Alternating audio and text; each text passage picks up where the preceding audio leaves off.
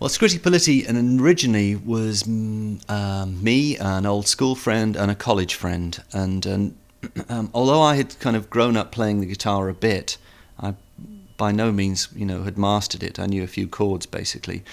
Tom, who was the drummer, who was a fellow art student, I think he started learning the drums about 3 weeks before we went in the recording studio for the first time.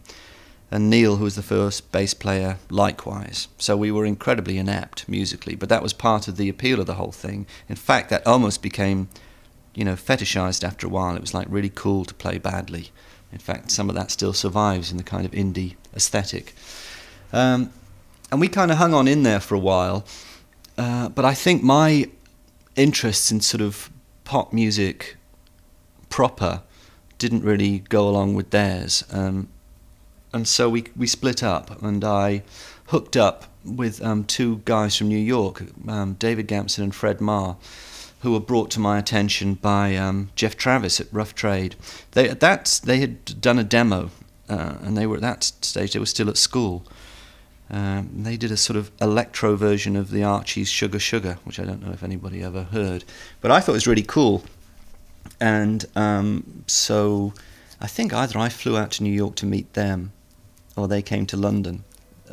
We had Jeff Travis as a mutual friend, and I was keen in messing about with what was happening in New York at the time, and they'd both grown up sort of Anglophile, and they liked all things British. So that was the second lineup of Scritti Politti, and that survived until my kind of retreat into the wilderness, when David went on to do A&R for Warner Brothers and Fred Marr for another company.